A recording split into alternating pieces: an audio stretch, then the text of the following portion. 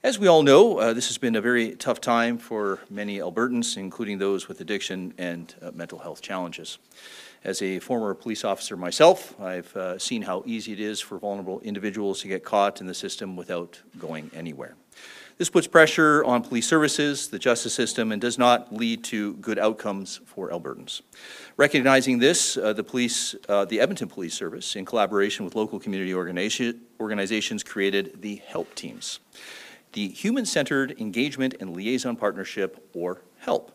Teams were launched earlier this year.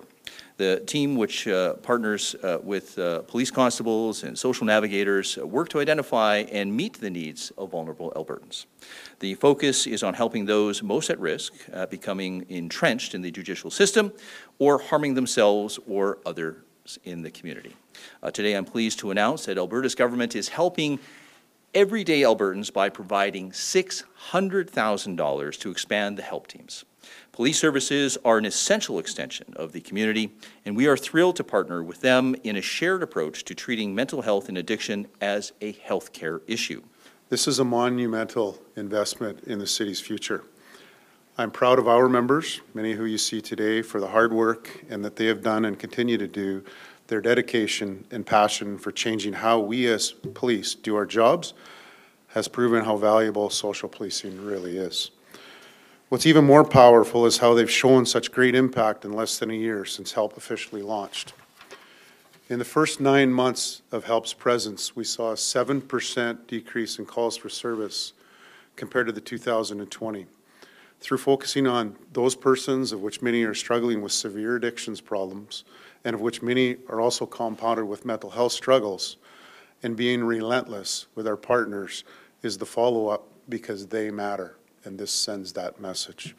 We have said since 2019 and EPS, it's time for us to get under our community partners, to provide support as well as help them measure impact so success doesn't just be a one-off program that struggles to be funded, but making success something that you're focusing on scaling up. So our role specifically is to connect people to the services that are already in place and to find the exact service they need. So our mandate is, like, we will help people get ID, birth certificates. We connect them to housing workers, addiction workers, doctors, and then support those people we connect to help better the lives of our community members. So we'll connect, we'll help with court, because a lot of times people don't know when their court dates are, so we'll assist them getting to court, making sure that their basic needs are met, and then working with the other facilities to have a continuous quality of life for our clients.